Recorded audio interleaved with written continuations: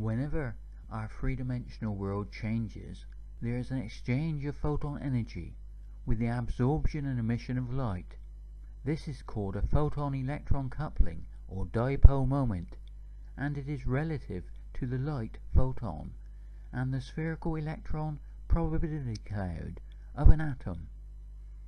When this exchange of energy happens, it forms a fine structure constant or coupling constant. No one knows why we have this constant. It is formed by three constants: the speed of light c, the Planck constant h, and the electric charge of a single electron e. Within this theory, each constant has a geometrical aspect within this process. The speed of light c is the speed of the process, the radius of the light sphere.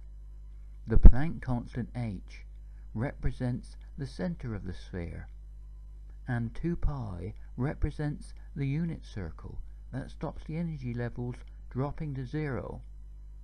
The electric charge of the electron E is the radius of the probability cloud squared.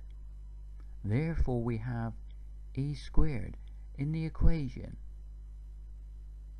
In this animation we can see that when light interacts with matter, the energy levels move towards the center of the sphere with the absorption of photon energy. The square represents a square of probability that is relative to the spherical geometry. Because of this, we have a geometrical constant on each side of the square as the energy levels drop and rise. This is the fine structure constant 137, and in this theory it is a different mathematical description of the golden ratio, forming the potential for the Fibonacci spiral.